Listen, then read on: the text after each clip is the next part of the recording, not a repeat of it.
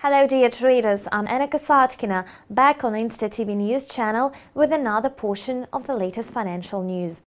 After a short break, crude oil price resumed its decline again, leaving oil producers stunned with a question: when will this end?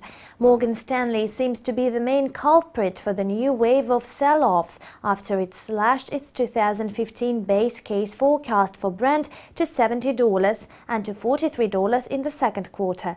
Previously, other banks also lowered their outlooks, but no one announced such a low price. Вполне вероятно, после преодоления ключевого уровня в $65 за одну бочку, Brent может спустить.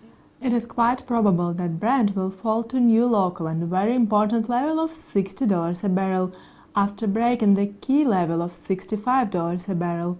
At the same time, consolidation at the current level above $65 a barrel could result in a bounce to the upside, so that we could see the local level of 67.55, which is also likely to be short-term. Котировок на сырую нефть марки Brent, и тогда мы можем увидеть локальный уровень и вполне вероятно краткосрочный уровень 67.55. It is very difficult to forecast what the situation exactly will be like. Long-term outlooks vary in the range of $60 to $90 a barrel. The rebound to the level of $100 is out of question. It is pretty likely that oil exporters will have to put up with new reality. In Russia, oil exporting companies have found the way out. They try to compensate at least part of the lost revenue by virtue of the domestic market. They boost prices for domestic customers, which primarily hits the pocket of car owners. However, not only gasoline prices are rising in Russia.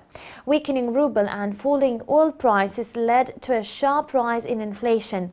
Analysts do not exclude that in the next 6-7 months the rate of increase in goods and services prices would reach double digits.